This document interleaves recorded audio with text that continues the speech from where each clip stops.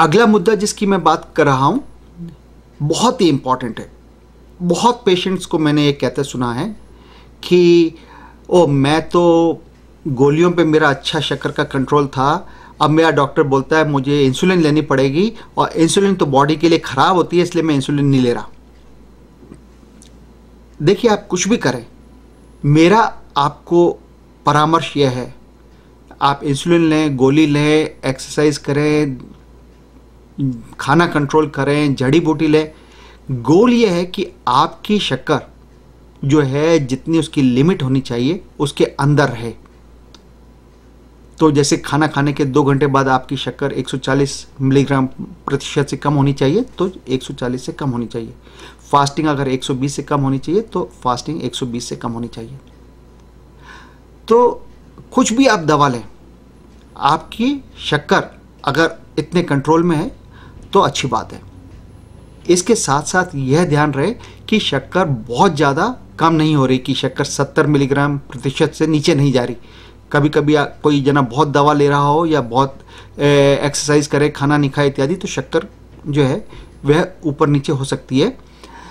तो न केवल शक्कर 120 140 से ज़्यादा नहीं है फास्टिंग और 2 घंटे खाना खाने के बाद, पर यह भी देखें कि शक्कर 70 से नीचे तो नहीं जा रही, क्योंकि 70 से नीचे शक्कर जाने का बहुत खतरा हो सकता है, उससे जान भी जा सकती है। और इसके बारे में आप हमारा कम शक्कर पर प्रेजेंटेशन देख सकते हैं। आज की तारीख में इंसुलिन बहुत ही सेफ है। हमारी बॉडी में इंसुलिन है, जो हम इंसुलिन लेंगे वो पहले से हमारी बॉडी में है, तो इंसुलिन को लेने से हमारी बॉडी में कोई नुकसान नहीं होने वाला। पुराने ज़माने में इंसुलिन जो है वह सुअर में से निकाली जाती थी, तो उसमें थोड़ी प्रोटीन वगैरह की इम्प्योरिटी हो सकती थी। कुछ लोग मज़हब के कारण में उसको लेना पसंद नहीं करते थे। पर आज की तारीख में इंसुलिन जो है वह लैब में बनाई जाती है, जैसे फैक्ट्री में बनाई जाती है। उसमें कोई जानवर जो है काम में नहीं लिए जाते, और ऐसा है जैसे कि पौधा उगा के उसका फल तोड़ा हो, इस तरह का एग्जाम्पल समझ सकते हैं। तो आज की तारीख में इंसुलिन बहुत ही प्योर है, कोई इम्प्योरिटी नहीं है, और बड़ी अच्छी स्टैंडर्डाइज्ड है कि उसको लेने में बिल्कुल भी ना हिचकिचाएं। अगर आपके डॉक्टर ने कहा है कि आपकी बीमारी अब टैबलेट से कंट्रोल में नहीं रहेगी।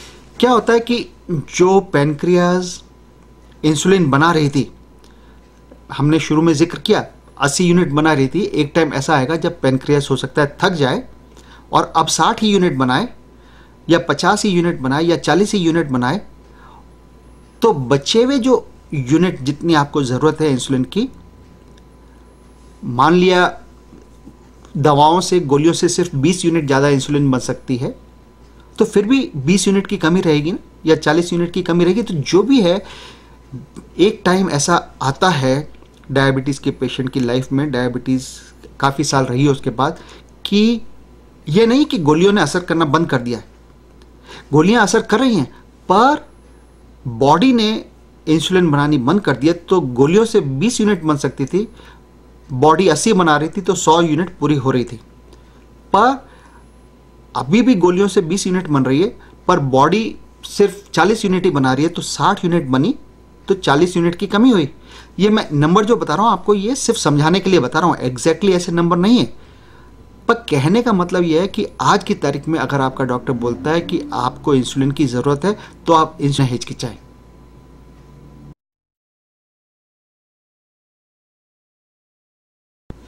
एक और गलतफहमी जो लोगों को होती है वह है कि उनको डायबिटीज़ का अच्छा और सही इलाज मिल रहा है। ऐसा वे मानते हैं कि ऐसा होने के 90% चांसेस हैं कि उनको अच्छा इलाज मिल रहा है। देखिए, अमेरिका तक में जब डायबिटीज़ के मरीजों को चेक किया जाता है कि उनको पूरा इलाज जितना मिलना चाहिए मिल रहा है या नहीं, तो सिर्फ 50% मरीजों को सही इलाज मिल रहा होता है। कोई भी एक चीज़ चेक की जाए डायबिटीज़ की, उसके लिए बाकी दुनिया में हेल्थ केयर किसी हद तक उससे भी ज़्यादा खराब है। कई वजह हैं उसकी, अभी इस डिस्कशन में मैं पूरा जिक्र नहीं कर सकता। कई जगहों पर पेशेंट का चार्ट ही नहीं होता, रिकॉर्ड ही नहीं होता कि क्या दवा पहले ले रहा था क्या नहीं ले रहा है। कई जगहों पर रोज़ खून में जांच जो है स्ट्रिप के द्वारा नहीं की जाती। कई देशों में जो है दवाएं वे फार्मेसी में एयर कंडीशनिंग में नहीं रखी जाती, तो उनका असर खराब होता जाता है, कम ज़्यादा होता रहता है। कई देशों में नकली दवाएं होती हैं काफ़ी हद तक। तो बहुत सारे कारण हैं जिनकी वजह से मैं आपको ये कह सकता हूँ कि काफ़ी अच्छे चांसेस हैं कि आपको जो डायबिटीज़ का इलाज आप ले रहे हैं उसको बहुत इम्प्रूव किया जा सकता है। आपका डॉक्टर आपकी मदद करने के लिए तैयार है, पर आपको भी चाहिए कि आप डायबिटीज़ के बारे में सीखें, क्योंकि डॉक्टर आपके साथ हमेशा नहीं रहेगा पर बीमारी हमेशा रहेगी। डॉक्टर को आप 3 महीने में 5 मिनट के लिए देखेंगे, बीमारी आपको सुबह दोपहर शाम रात हमेशा आपके साथ जिएगी। तो आप उसको समझें ताकि आप उसको अच्छा कंट्रोल कर सकें, ताकि वह आपको तकलीफ ना दे, कॉम्प्लिकेशंस क्रिएट ना करे आपके शरीर में डायबिटीज़ के। तो हमारे बहुत सारे वीडियो हैं, हमने खास आप ही के लिए बनाए हैं कि आप उनको देखें और उनसे सीखें कि किस तरह से डायबिटीज़ के कॉम्प्लिकेशन से बचा जा सके।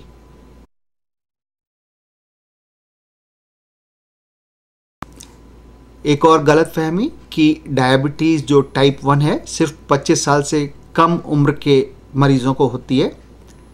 ज़्यादातर टाइप 1 डायबिटीज़ के मरीज 25 साल से कम उम्र के होते हैं, पर कभी कभी यह बीमारी 30-35 साल के लोगों को भी होती है। तो उन लोगों को इंसुलिन की बहुत जल्दी ज़रूरत पड़ती है लेने की, क्योंकि हम जानते हैं कि टाइप 1 डायबिटीज़ में बॉडी में शरीर में इंसुलिन बिल्कुल नहीं होती।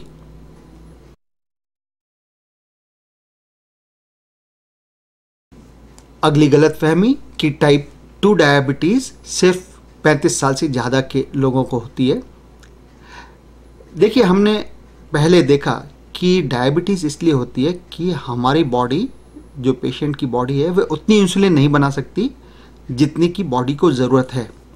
अगर किसी इंसान की बॉडी को बहुत ज़्यादा इंसुलिन की ज़रूरत है क्योंकि उसका वज़न बहुत ज़्यादा है, तो यह टाइप 2 डायबिटीज़ कम उम्र में भी हो सकती है। तो अगर 15 साल का बच्चा है और उसका वज़न 120 किलो है, यानी कि 250 पाउंड के करीब है, तो उसको डायबिटीज़ हो सकती है, क्योंकि उसकी बॉडी इतनी इंसुलिन नहीं बना सकेगी कि इतनी बॉडी को मेंटेन कर सके, कि उसको ग्लूकोज सप्लाई कर सके। तो आज की तारीख में क्योंकि मोटापा बढ़ता जा रहा है, इसलिए टाइप 2 डायबिटीज़ यंगर लोगों में, यंगर बच्चों में भी दिखती जा रही है। तो ऐसा ना माने कि कोई अगर कम उम्र का बच्चा है तो उसको टाइप 2 डायबिटीज़ नहीं हो सकती, उसको भी टाइप 2 डायबिटीज़ हो सकती है।